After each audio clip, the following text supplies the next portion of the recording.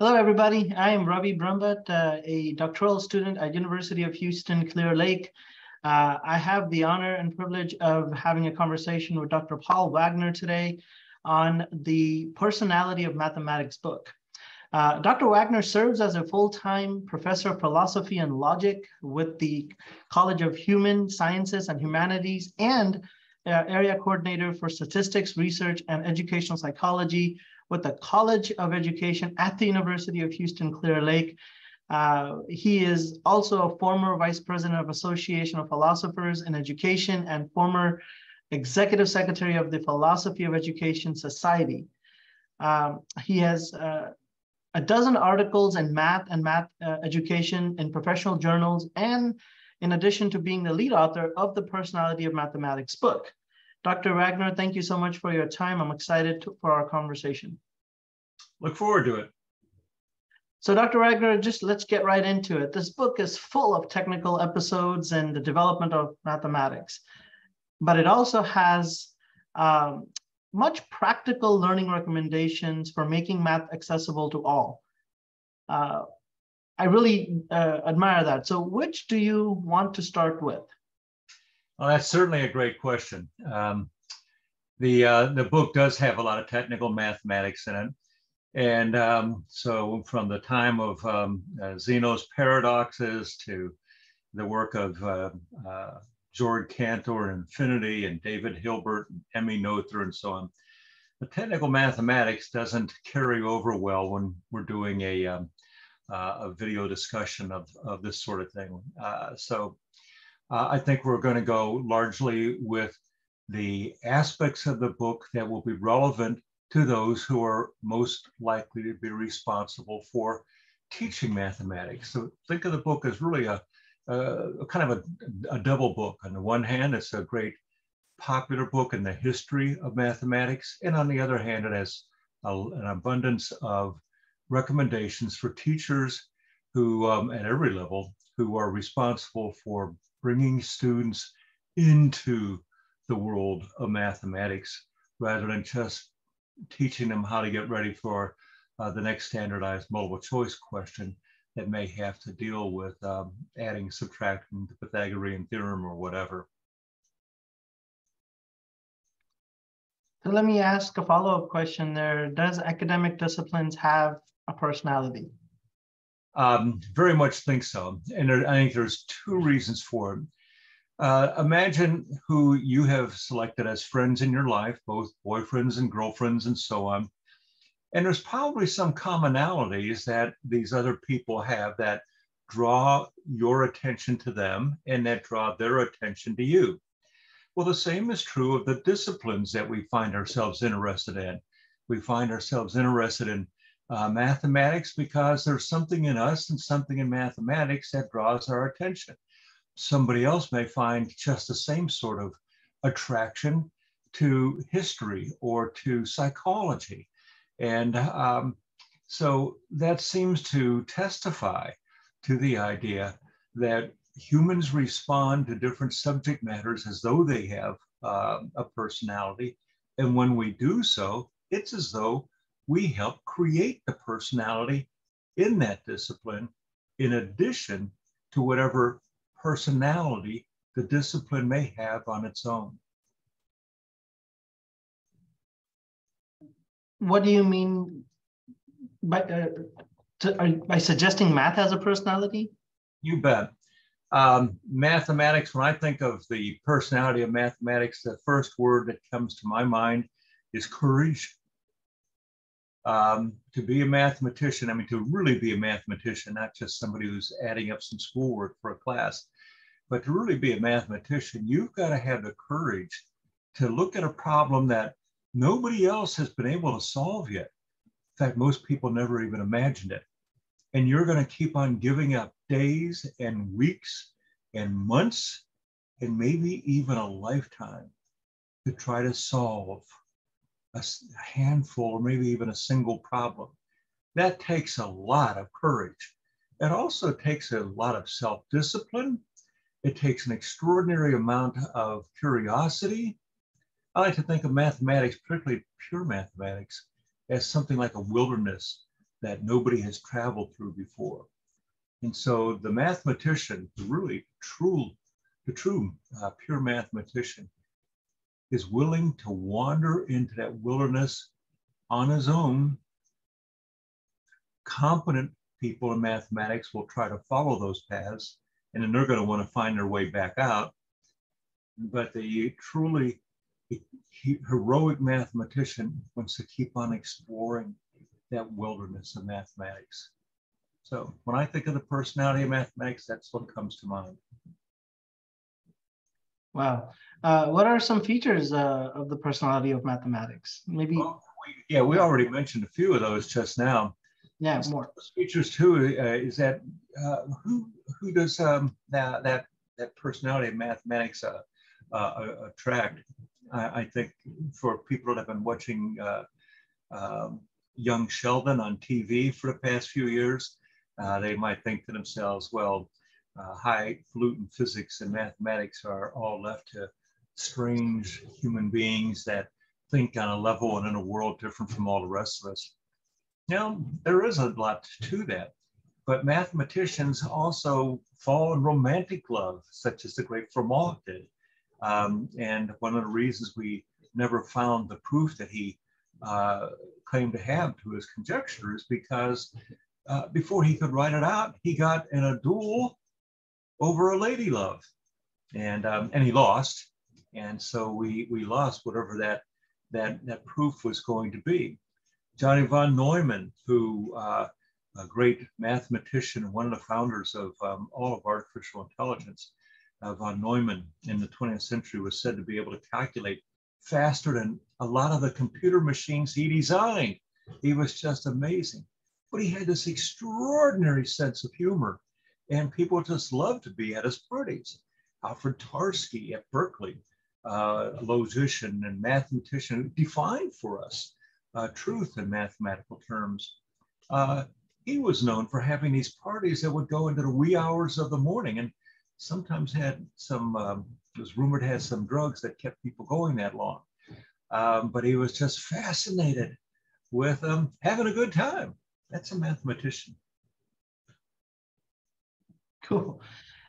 So you talk about categories of people who learn to do math to varying degrees. For example, you talk about merely competent in math. How are they identified? Well, we most of us, when we are going to high school and then perhaps college or whatever, we know that a lot of our friends who go into fields like engineering and maybe advanced work in economics or finance, they're pretty good at running the numbers, to use the phrase that's common then. And that means being very competent in mathematics. You can use what's already known. Being competent in mathematics is different than being, say, very good at mathematics.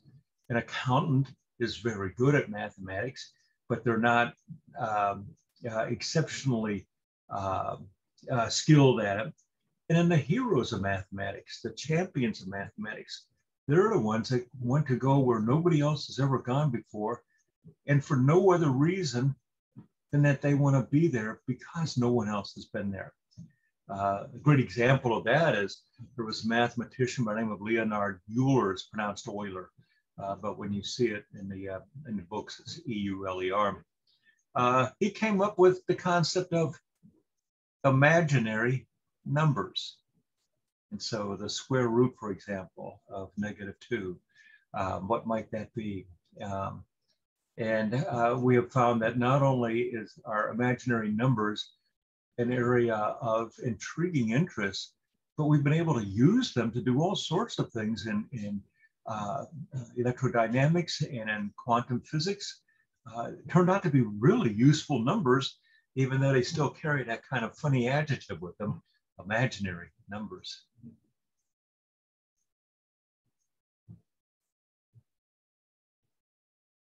So in that answer, you talked about good, very good heroes. So let's take it one at a time.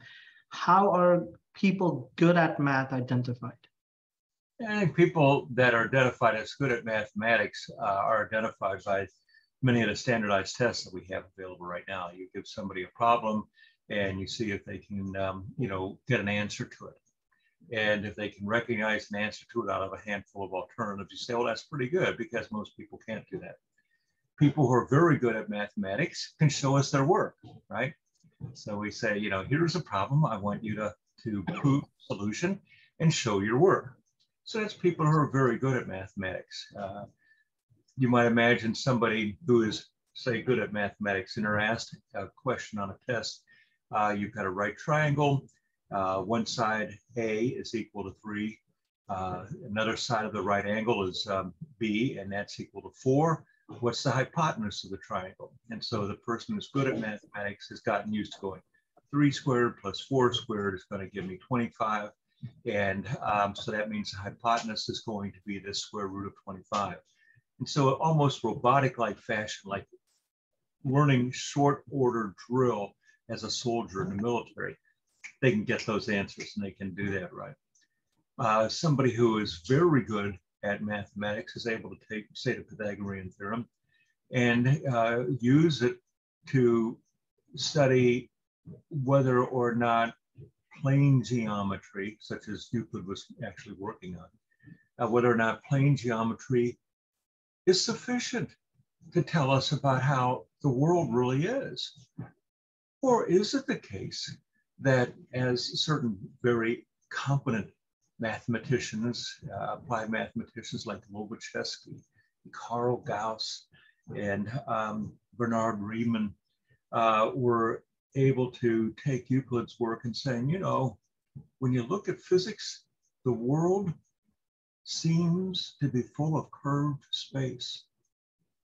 So much so that even any 2 points anywhere in space, no matter how close they are, not only is there an infinitesimal amount of divisions that can be made in that distance, you can divide that tiny distance an infinitesimal amount of time, no matter how close those points are. But even more so, the distance between the 2 points, no matter how close they seem to be, constitutes something we call a geodesic. That is to say, a curved line, not a straight line. Einstein was able to take that, and it's foundational to general relativity theory. In general relativity theory, there's no such thing in the real world as a straight line. All lines are curved by the matter in the universe and the shape of the space. All lines are geodesics. The so-called straight line is only a fiction that exists in high school textbooks. How are heroes of math identified? Can you give us some example? Oh yeah, they think about things that none of the rest of us would ever imagine thinking about. One of my favorite examples is there was a mathematician by the name of David Hilbert, and back at the beginning of the 20th century, he was very famous as one of the founders of physics at the time, and also number theory. And he started thinking about infinity. So he says, the set of natural numbers, accounting numbers, how big is that set? Well, we say, well, that's infinite. 1, 2, 3, 4, 5, 6, 7. You can always add one more, can't you? So Hilbert comes along and says, well, what about this? How big is a set of odd natural numbers? 1, 3, 5, 7. Can't you always add 2? Yeah, you can do that. So for Hilbert, there's a guy called George Cantor that said, all right, are these two infinite numbers different or the same size? And Cantor's conclusion was that they're the same size, but there's something troubling about this, because if you take a number line and you write 1, 2, 3, 4, 5, 6, 7 across the top, and then underneath it you write the odd natural numbers 1, 3, 5, 7, you can see that there's a gap on the odd natural numbers which doesn't exist in the natural numbers. And so Cantor is able to point out that The set of natural numbers, well, it's infinite, so that means it's the same size as a set of odd natural numbers, but it can swallow up the entire set of odd natural numbers. So the sets somehow name different infinities, even though they both have the same size. Oh, how do we figure this out? How do we push this further? So we've got David Hilbert coming along to give us this great little example. He says there's this hotel, and the hotel has an infinite number of rooms. Okay, I understand that. I got a hotel and it's got an infinite number of rooms. And then he says, and they're all filled. Okay, I can understand that. So we've got this really big hotel. It's really, really big because it's infinite. Infinite. And it's all filled. You know, somebody comes to the front desk and says, I'd like a room. Well, what do? And Hilbert says, it's very easy. You just send the bellhop to the first room and you tell the people there they have to come on out and move into the second room. Bellhop goes to the second room and tells the people they have to come on out and move to the third room. And you just do that all the way down the line. And so the new guest comes in and moves into the first room. Everyone's happy. Everyone's got a room. There's no problem. To make the whole thing even that much more spectacular, imagine a second guest comes along. What do? And Hilbert says, you do the same thing. In fact, Hilbert points out, you could have an infinite number of new guests come. And you would do the same thing over and over again. And the infinite hotel will accommodate every one of them.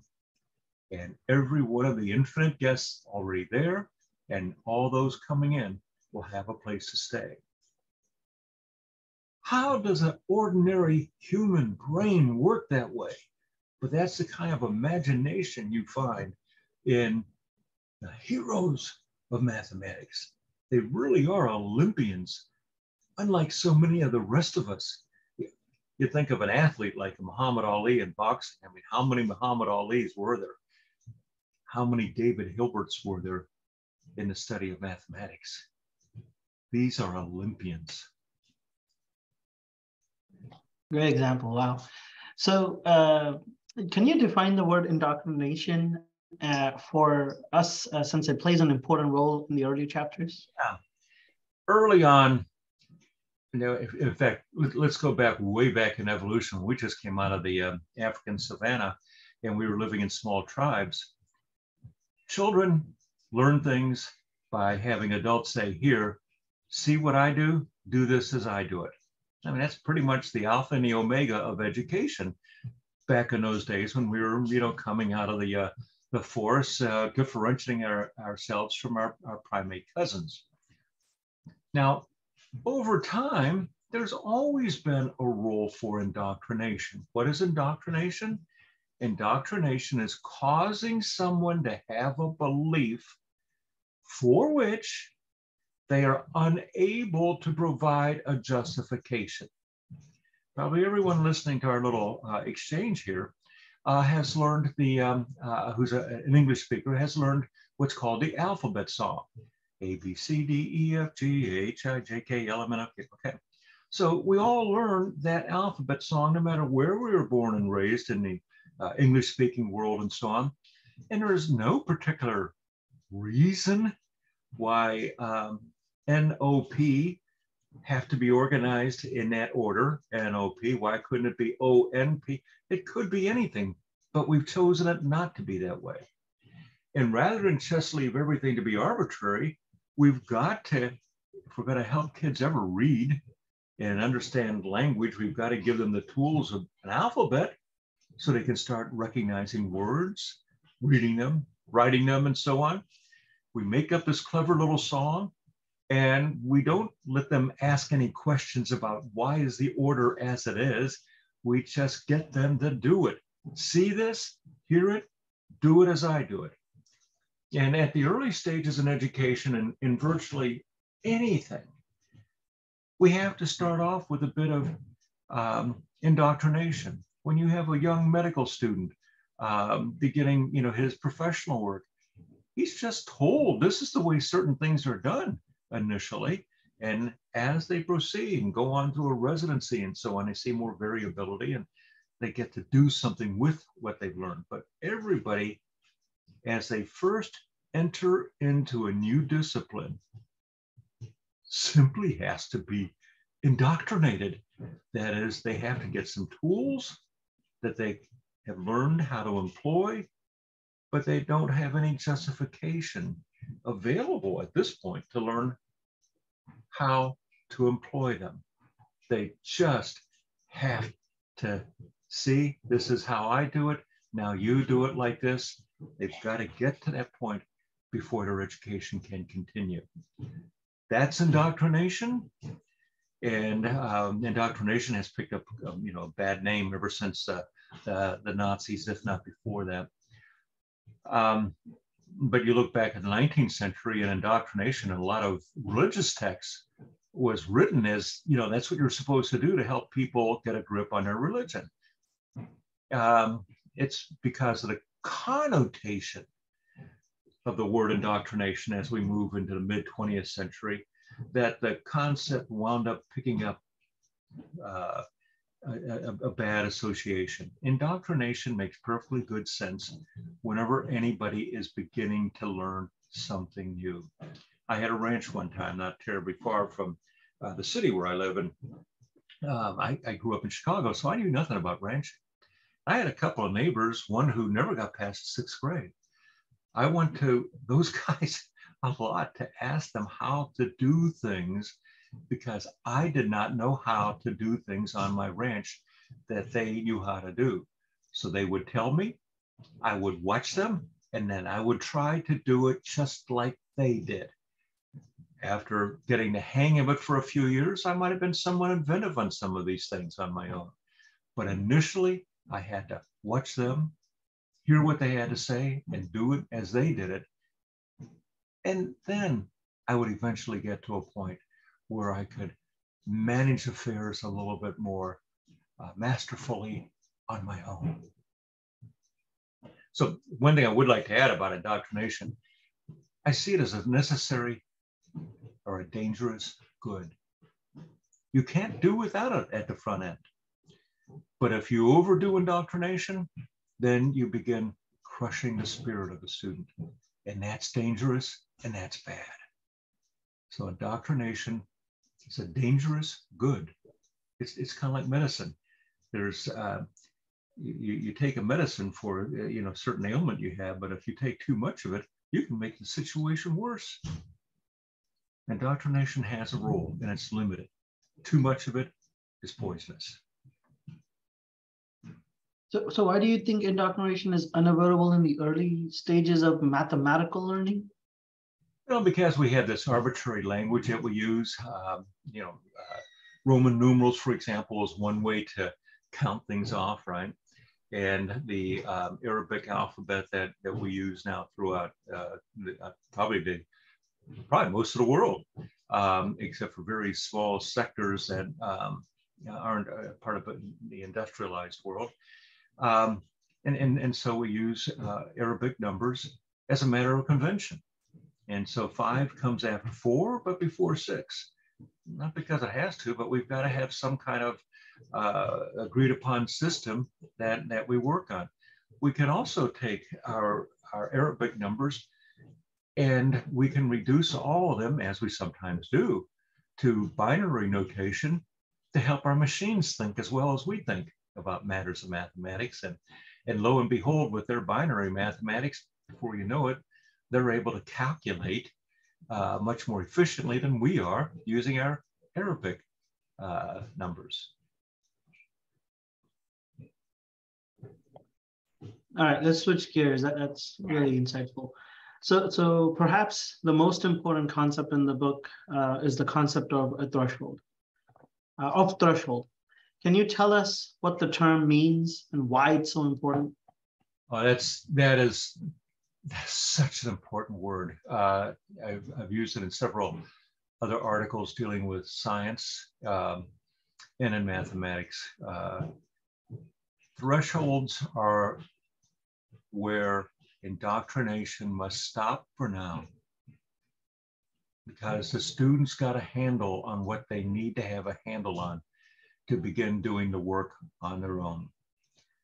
Using my example before about the ranch, after the neighbors taught me how to do certain sorts of things, then I was able to do them on my own, mimicking what I had been taught.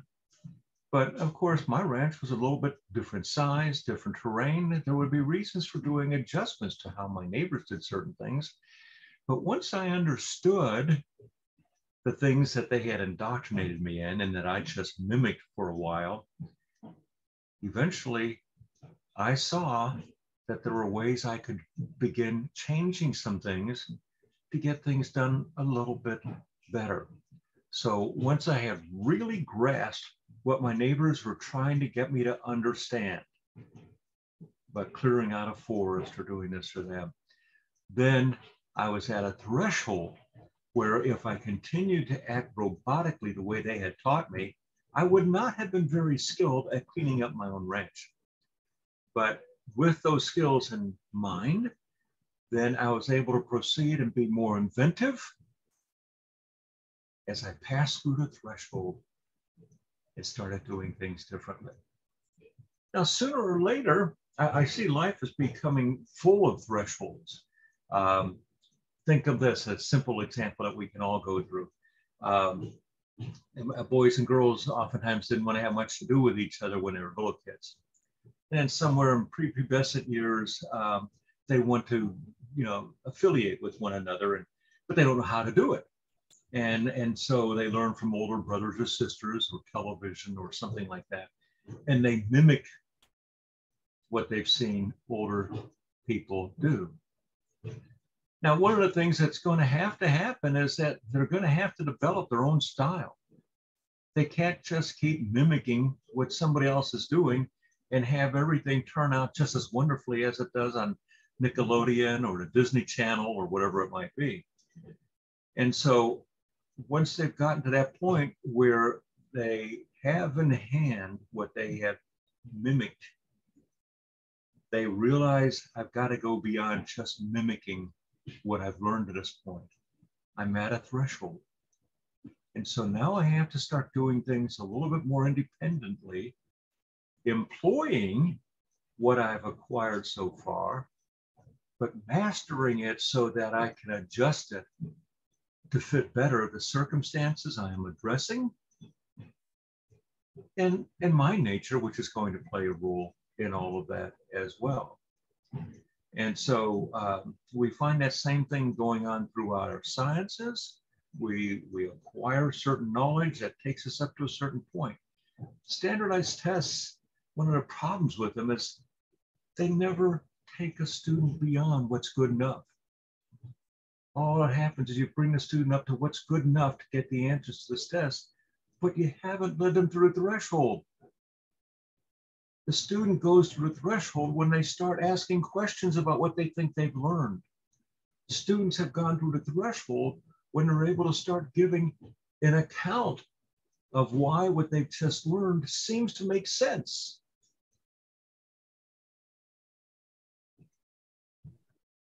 So can teachers be doing a moral wrong by access indoctrination and failure to recognize when students, understand has crossed the threshold?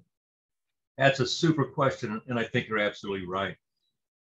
If the teacher has only one method of teaching, and that is to indoctrinate, whatever little details they may put in there, if what they're doing when all the smoke clears away is just indoctrinating the kid, here, do this, see what I do this as I do it, now you do it this way. If that's all you do to the student over and over again, he never gets to move through a threshold and begin to become an adventurer in a discipline on his own. And rather than advancing, there's this wonderful word that the philosopher Kant came up with called autonomy, the ability to override a bad decision, the ability to employ a good reason for advancing an argument. If all you've done is indoctrinated students, they never get a chance to develop autonomy so they can never become creative. They can never become builders within any discipline. So once the role of indoctrination has been completed up to a certain point, now the threshold has to be presented and nurtured, and the student, as they move through that, develop their own autonomy to move forward until they get to the next stage, in which a bunch of new stuff that they've never seen before has to be learned. See this, do this as I do this. So there will be another period of indoctrination at a higher level, but it's only justified if it gets the student to one more level of threshold beyond which they become, again, a new adventurer at a much higher level. I like that a lot. So you talk about math, as an adventure, as a wilderness, explored by, those good in math and those who love lifetime love for like the heroes of math. Mm-hmm. So what do you mean when you talk about math as an exploring a wilderness, or how can education lead students into this uncharted areas of math's adventurous wilderness? And one of the things that's kind of interesting about that is when you think about it, none of us has ever experienced math. We've never experienced it. The scientists can tell us that all mammals have what's called a number sense. At least all mammals seem to have a number sense, and primitive peoples today and millennia past have had a number sense. We can recognize something about the quantitative element of life. The cheetah or a jaguar that's chasing down a bit of game makes a calculation about whether or not continuing this hunt in this heat, given that the prey has such an advance and seems to be so fast ahead of them, the predatory animal has to decide, is the chase worth continuing, or am I expanding too many calories and I best give up this chase and look for a weaker prey a little bit later. The fact that that happens among different animals is evidence of a number sense. We're doing a kind of calculation, and computers, of course, can model that kind of calculation too. Baseball player hits a ball out in the right field, and that right fielder has to adjust his speed and the angle at which he runs to be able to go and be under that ball when it comes down. He is not running any equations in his head, though a computer could run equations and tell you exactly where it's going to land. But the human being, just like the animal, the cheetah, or the jaguar, or whatever, is using what we call number sense. It seems to be evolutionarily built into our brains that allows us to make those kinds of interesting approximations. But we humans have gone way beyond that, because we talk in terms of not only numbers standing for things, representing things, and individuating some things from others. We can keep a counting books, which is how we did a lot of our math initially. We were just trying to keep track of how many sheep did we sell to somebody else to get so many goats, whatever it might have been. But we started noticing there seemed to be rules and laws buried inside mathematics. And it wasn't just a tool anymore. It was something that was almost living by itself. So you get the ancient Greeks, for example, who with Zeno becomes concerned about the paradox. He talks about Achilles, the great athlete, in a race with the turtle, and the turtle gets a 10-yard head start. Bang, the gun goes off. Bang, the gun goes off, and the turtle starts marching along toward the finish line, and the great Achilles comes racing along. Now, doesn't Achilles have to go half the distance in the first second to be able to get to where the turtle is? Well, yeah. And the turtle had to go half that distance to get to where he is, right? Yeah. Then another couple of seconds passed. Didn't the didn't Achilles have to go half the distance again? And Zeno says, you know, if Achilles has to go half the distance, and you separate that over an infinite amount of time, he can never catch the turtle, because he'll always have to go half the distance to wherever the turtle was, but the turtle's going to be 1 or 2 steps beyond that now. And so as a feat of logic, Zeno says, so therefore, Achilles can never catch the tortoise. And we go, well, that's crazy talk, because we know tortoises are so slow and we can run up and catch them.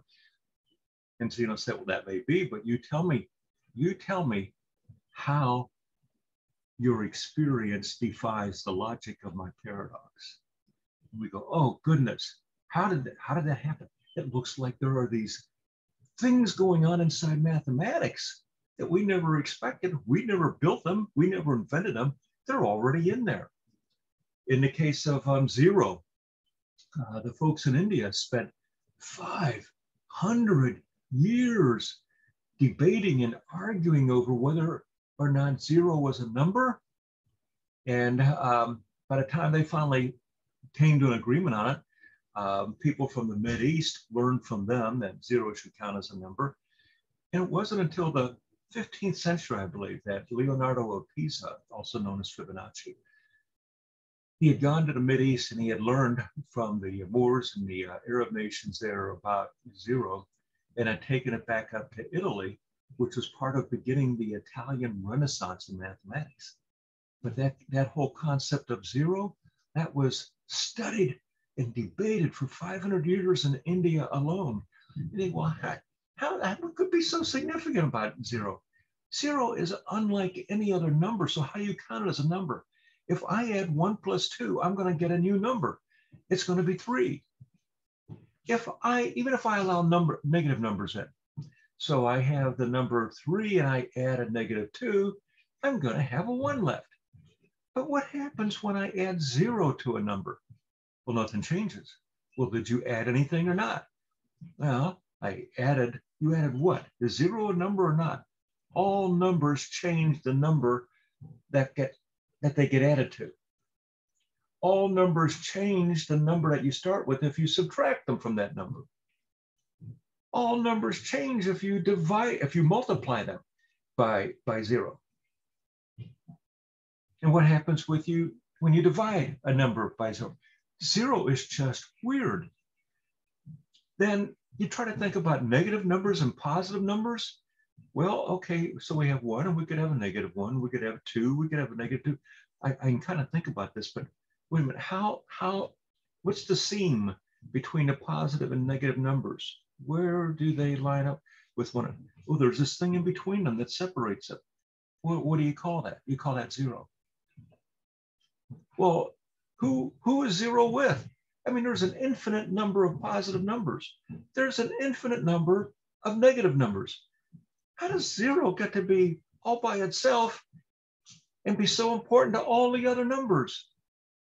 Oh my gosh, we didn't get a chance to invent that. We discovered it. The idea of discovering things in mathematics. There is a mathematician alive today by the name of Grigori Perelman in New York City. He had been offered the Fields Medal for one of his discoveries, which $1 million goes with that. And he turned it down. He also had discovered, David Hilbert came up with 10 problems, mathematical problems, that he said that he got a bank to put $1 million up for the solution to each and every one of those problems. So Perelman, first of all, he does extraordinary work, and the mathematicians of the world give him the Fields Medal. He refuses to accept it. No $1 million, he turns it down. He solves one of Hilbert's problems. There's another $1 million. He turns it down. He lives in a little apartment in New York City and occasionally teaches at one of the big universities there when he needs enough money to just keep on going. He said, why would you do that? The Fields Medal is like the Nobel Prize of math. And Perelman says, well, you know, in physics, you invent things, and I've never invented anything. The stuff I do, it's already been there. I just happened to get there before somebody else. The wilderness, he was the first one in the wilderness to find us. He doesn't deserve anything, he says, because he was first there. He just stumbled upon it before somebody else did. Oh my gosh, lucky me, but I don't deserve anything for it. That's really kind of strange, but that's what we sometimes find in these people that we celebrate as the genius, the champions of mathematics. They're just so caught up in this thing. But a biologist is going to look at life that we can touch and see and smell. Physicists, even when they're looking at a Higgs boson, which they say is a massless particle, that's weird, but it leaves traces. So we can find traces of it, and that's real stuff. But what do you do with mathematics that seems to have these properties that no one has ever tasted or touched or observed? Any infinity? Infinity only becomes what it becomes because of the rules that we've recognized hold math together. And these rules seem to stay stable even when you move from culture to culture in different numbering systems. But the rules of mathematics, they're sacred. They don't change. Wow. Wow. It's amazing. So you know, I've had the honor of interviewing you on multiple topics. Another concept you talk about is student building. And in fact, I think you talked about it, student building in two of your previous books.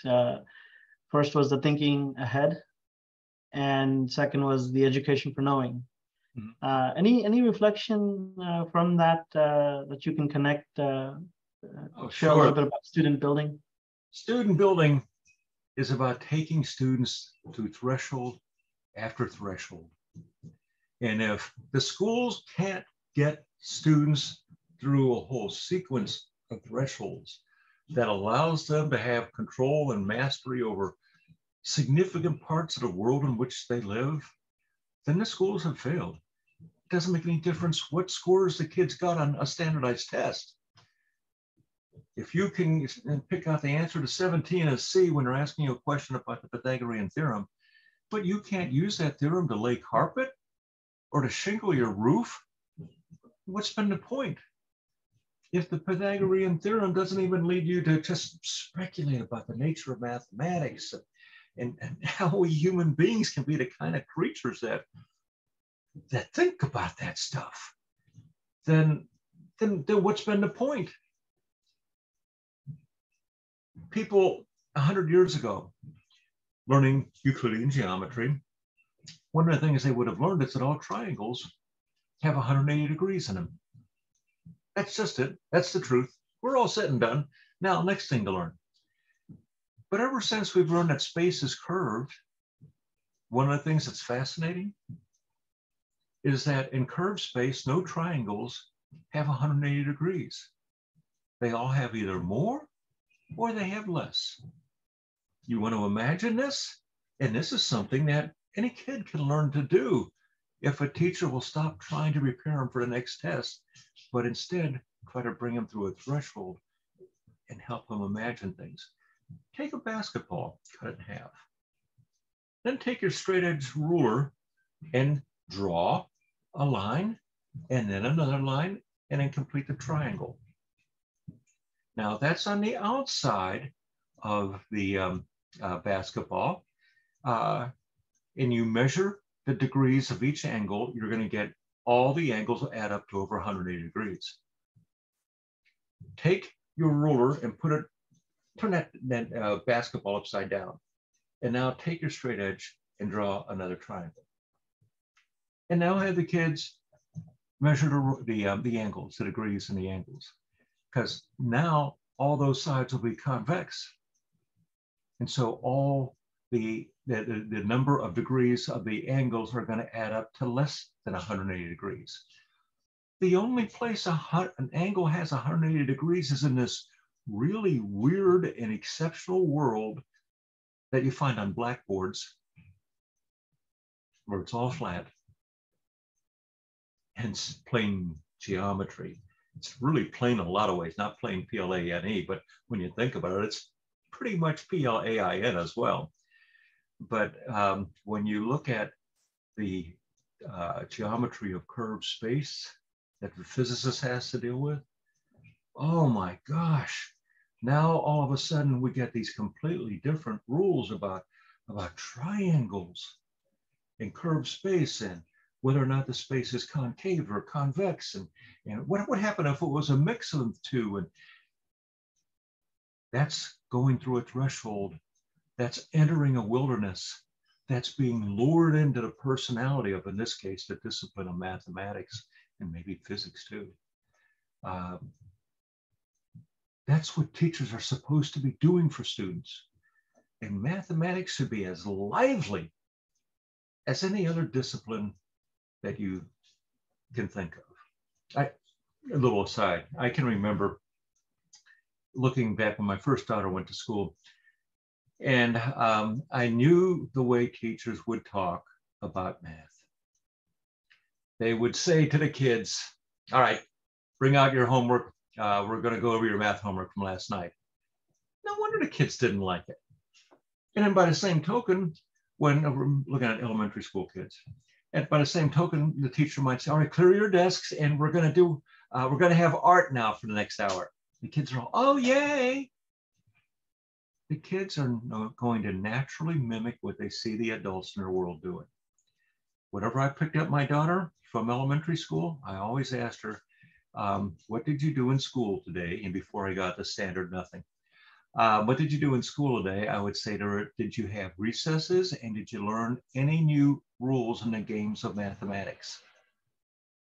And she started loving math. Now, by the time she was in 4th grade, she was going to junior high to do honors math classes over there. And not because she was she was no Sheldon. She just happened to be from a home from somebody that applauded mathematics as being a game. And whenever I talked about art, because I knew the way the teachers would talk about art, I'd always ask her, did you do any artwork today? Because I also didn't want her to associate the word work with a bad 4-letter word. So since I knew in school artwork was always going to be, yay, that'll be fun. So I would talk about artwork. So work was associated with fun at school. And then I'd always associate math with recess. Both are full of games, and all games have rules. That's a good advice for parents and educators. Wow. So, so in your book, you talk about search for truth as an ideal and truth securing the highest of intellectual practices. Are there truths of math that we can grasp and not just approximate? Well, yeah, actually, that's kind of an easy question, and the answer is yes. The reason there can be truths of mathematics is Alfred Tarski, the great logician who wound up at Berkeley after being, he used to be at the University of Warsaw. A lot of people don't know. Early part of the 20th century, 3 places that were tops in the world for math were the University of Göttingen in Germany, the University of Moscow, and probably number 1 was the University of Warsaw in Poland. And when the Nazis took over, they slaughtered all the Jewish professors. And Tarski actually was on his way to the meeting that was called for them to show up. He was just getting there late, and saw the trucks of the stormtroopers pull up after the professors had gone into the auditorium. And being Jewish, he, knew himself he shouldn't go in, and he saw what they did. And so then he escaped, got to this country, went to Berkeley, and Berkeley had a department of philosophy and a department of math, but because of Tarski, they built a 3rd department of logic, which brought philosophers and mathematicians together. And yeah, in math, in logic and math, we can have real truths because they are not about the world. As soon as you apply math to the world, then you've got something else going on. But when you're just looking at the say the truths of math itself, they exist because the rules oblige them to exist. Not the world, but the rules oblige them to exist. 2 + 2 = 4, not because of anything in the world, but just because that's the way we play that game. If math were about things in the world, imagine this. You took an eyedropper and you took an eyedrop of quicksilver, mercury, and you put it on a table. And then you took another drop of quicksilver and you put it right next to that drop, so they could just barely touch each other. What would happen? Well, the mass of mercury, quicksilver, it's so heavy, it quickly would go together and become one drop. So if math was about the world, we'd have rules like 1 + 1 = 1. But we don't have rules like that. In math, 1 + 1 = 2. But not because anything in the world is like that, but because that's the way math is organized. And we use math to organize our thinking about the world because it's such a powerful and rigorous language. But not because the world has told us we have to be organized. We, the world, have to be organized mathematically. So we use probability to help us do statistics in the sciences. And thereby it helps us approximate like the ideal. Right. But are there actual truths in math that we can grasp? Sure. Given what a 2 is, when you add a 2 plus a 2, you get a 4. That's a truth of mathematics. It's not a truth of the world.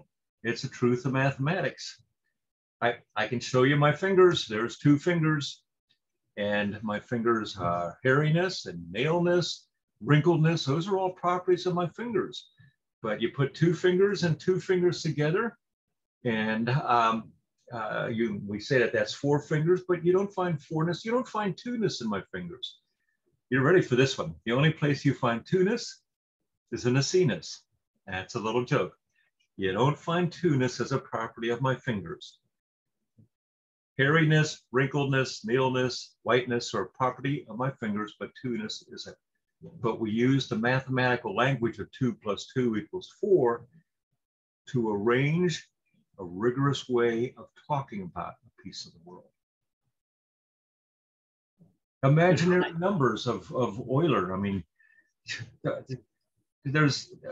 it's very useful to talk about the square root of -2, but there's no way we've ever seen such a thing in the world.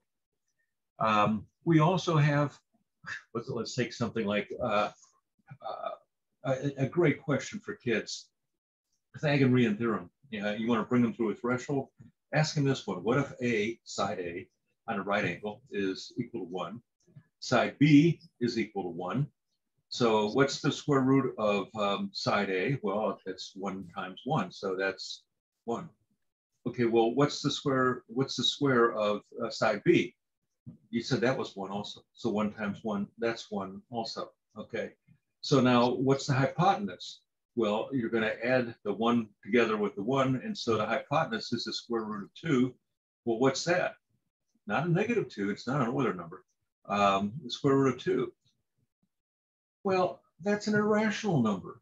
Oh my gosh, we've got imaginary, now you got real numbers, you got unreal numbers, and now you got irrational numbers?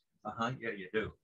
And so the square root of 2 is 1.41 on infinitely.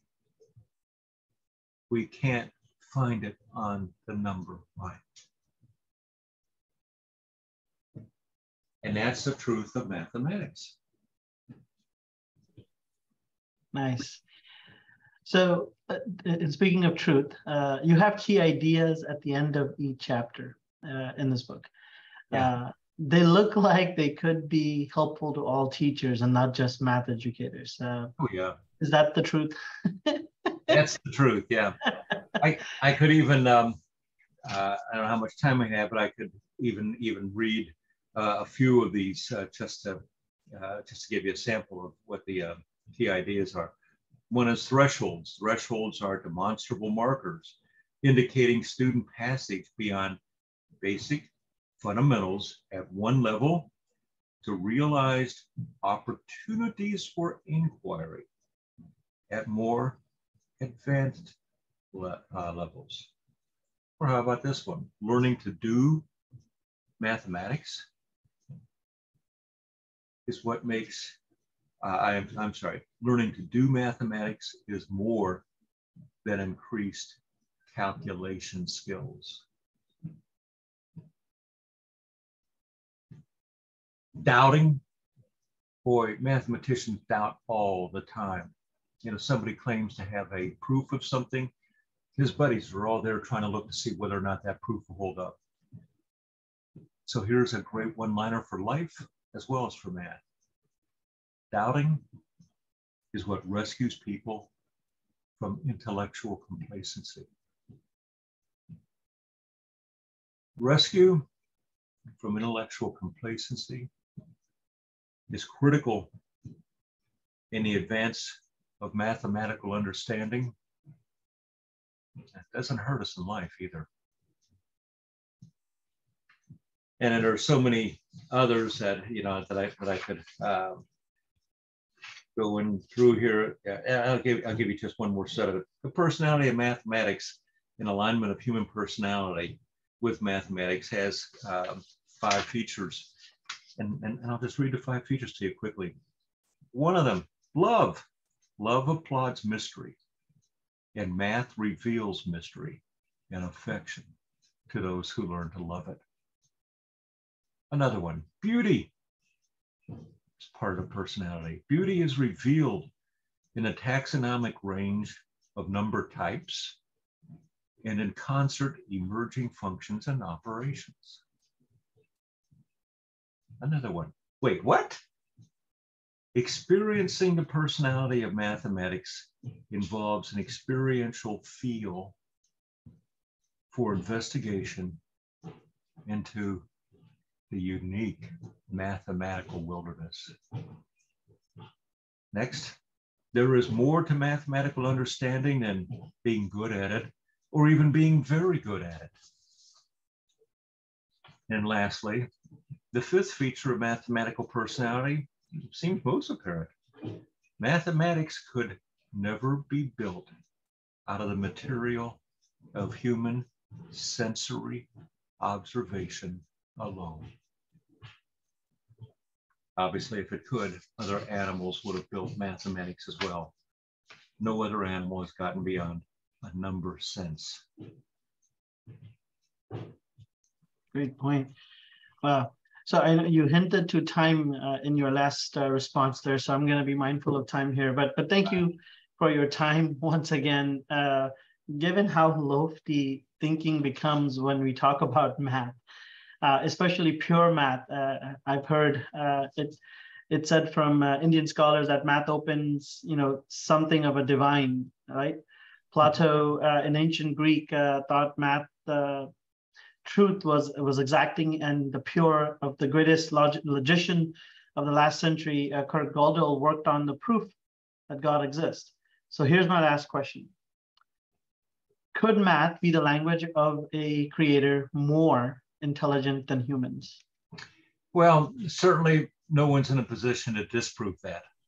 So we can start with that. No one's in a position to disprove that. Beyond that, one of the things that we can say, the atheist physicist, Stephen Hawking, said, let's look at the physics of the world and reverse engineer all the mathematics, all the way back to the Big Bang, all the way back to the split nanosecond of the Big Bang. And he tells us that all the information in the entire world would be preserved in that moment.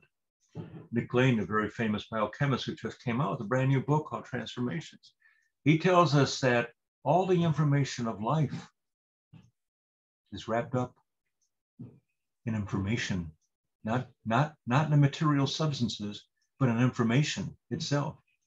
And Claude Shannon, the father of information theory, he doesn't associate information with any stuff in the world. It's just the arrangement of symbols, and they don't have to have a place where they're arranged. So go back to Hawking, and you've taken all the information that's created, everything in the universe, and our bodies, and all the different galaxies, all the things the Webb telescope is showing us, all of that reduces back to what Hawking would call the singularity. And it's a mathematical singularity. A mathematical singularity has no height.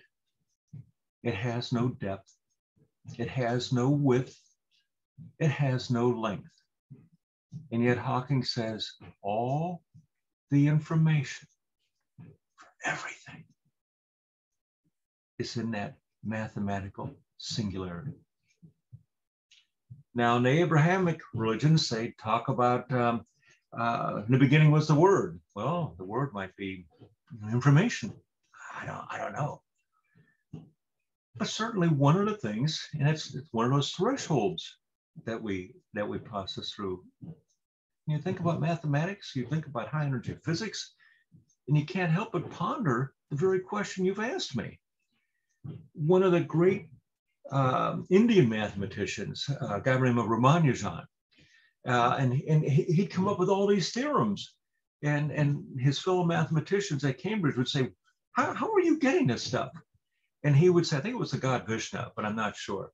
But one of his gods from his religion would appear to him. He would tell us in his dreams and would tell him of a theorem. And then he would go and he would tell these famous Cambridge mathematicians of the theorem, and they'd work on it and try to look for a proof for it. And lo and behold, they'd find a proof for it. So how is he coming up with these provable theorems? And he's saying, dreams. But that can't be. That's not the way it works. And Ramanujan said, it works for me. So how to answer the question that you just asked me, I don't know. That's one of the nifty things about walking through the next threshold and learning more. We get to celebrate what we don't know. One of the most profound things that I ever heard a politician say, and so I don't get into politics, I'm not even going to tell you who it was, but the sentence was, we don't even know what we don't know. That's incredibly profound. And in schools, that's kind of the goal for education of every type and at every level. Let's bring the kid up through another threshold. Let's bring the graduate student up through another threshold. Let's bring that medical student up through another threshold. And that means they're going to be asking a lot of really good questions about what's on the other side of that threshold. That's education. I've dubbed it sometimes as the great conversation of humankind. That's education as opposed to just training or preparing people for the next standardized test. Wow, well, thank you so much for walking us, or walking me and people through the threshold, because absolutely just mind-boggling how this is fantastic. Thank you so much, Dr. Wagner. So really appreciate your time. Folks, if you're watching us, this is one of many videos that we've posted on YouTube. Search for Dr. Paul Wagner to find this and so many more insights around his books. And Dr. Wagner, once again, thank you so much for allowing us to capture this wisdom and use it for what we don't know. So thank you for your time. Thank you so much. Till next time. Okay. Bye.